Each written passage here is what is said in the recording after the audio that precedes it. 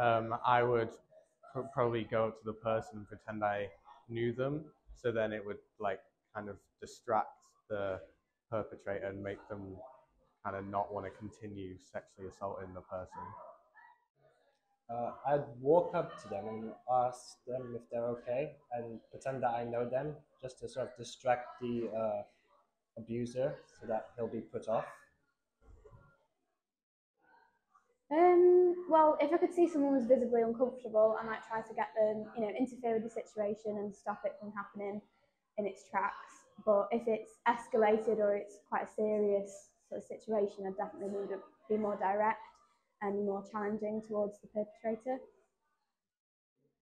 Well, I wouldn't want to be very direct because I think I'd worry that the person becomes violent towards me. So I'd probably go for like more of a distraction route.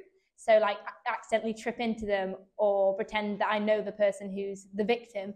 And yeah, so that to try and diffuse the situation without being direct, if that makes sense. Yeah. If I saw a situation like that, I would usually pretend that I knew the person to make sure they're okay. Probably one of the first things I'd do is record it.